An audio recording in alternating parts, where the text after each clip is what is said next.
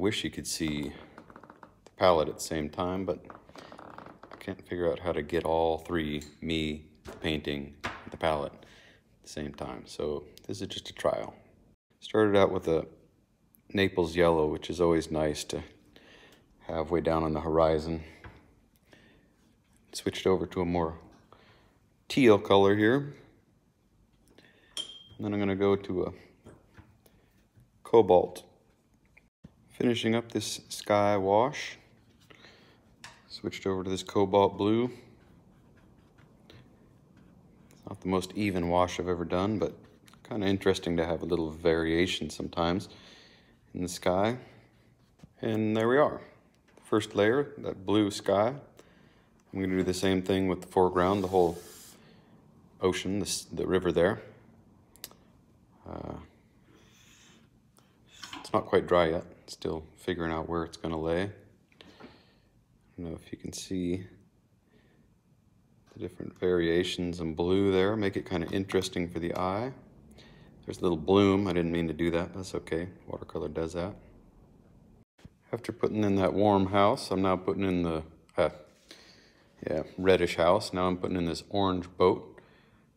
And you can see that I'm working around these little shapes that might be blue, like that one, or white.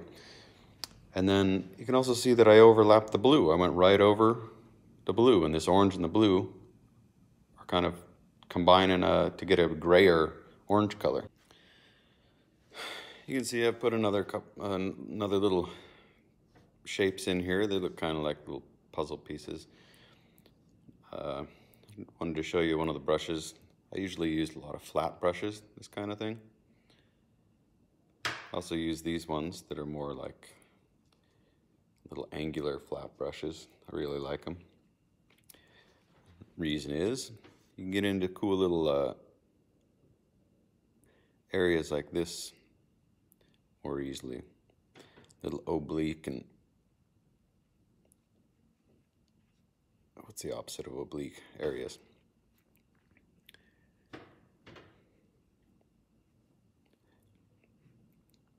I looked at this before I started painting it, trying to decide, okay, what's going to be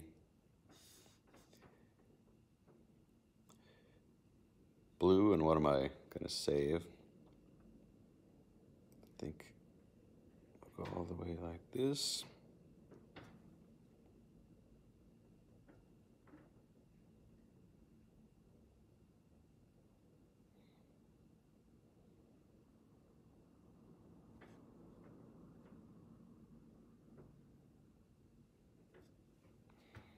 The other side here.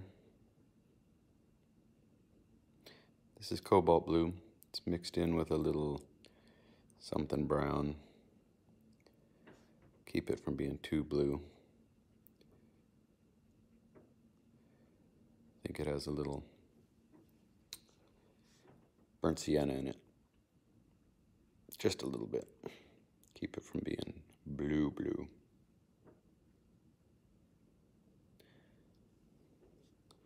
There we go. That's that little section.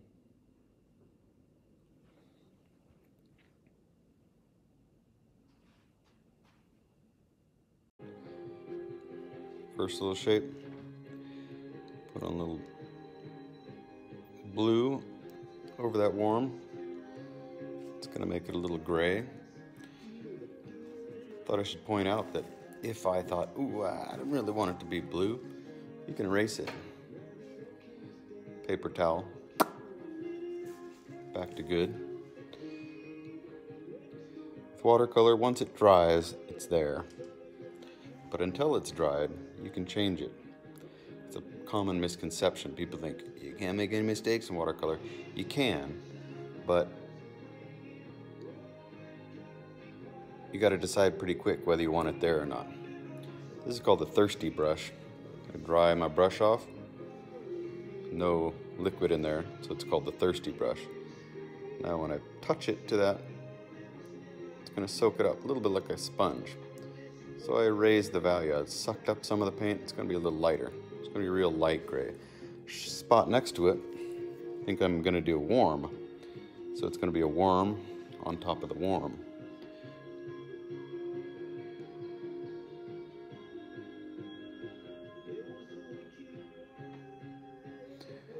And the one behind that, maybe go a little more greenish with that one.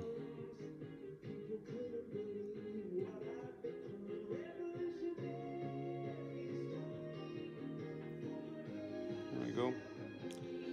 Overlay a couple shapes there. They're kind of background shapes. They shouldn't be too dark. They're kind of just, this is the trees in the background beyond the bridge. This is a bridge here. I don't know what that is. Roof maybe of a house or a boat. Another little rooftop thing. Here, I was gonna put this little warm feature in. Thought it's gonna make it pretty red. So let's see if I can.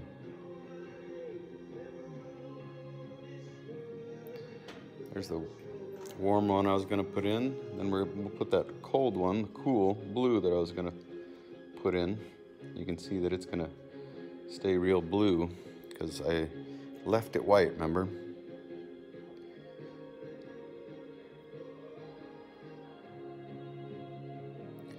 So I put a little puddle of blue on there. Sometimes with my fingernail I can push it back. It's like a little squeegee. If you could paint over sections you didn't want to, you can kind of use your fingernail to push it back. There's that little red spot I was going to put on there, and there's a little blue spot. If I think it's too blue, do my little thirsty brush again, squoze all the liquid out of there with a paper towel, and I suck it back up a little bit, make it not quite so blue. If I decided, hey, you know what, it was kind of cool blue, kind of liked it blue, I can drop the blue back in there. I did a different kind of blue this time, a little more teal in there. A little look at my palette here. You can see I got oranges, reds, purples, yellows. So from this side over, it's all warmer colors. This side, colder colors. Got teal and greens and blues all through here. And on the palette, the mixing surfaces itself, this should be much colder here. This should be warmer. Sometimes I need more colors. You know, this yellow, I don't have room for it maybe in my palette there.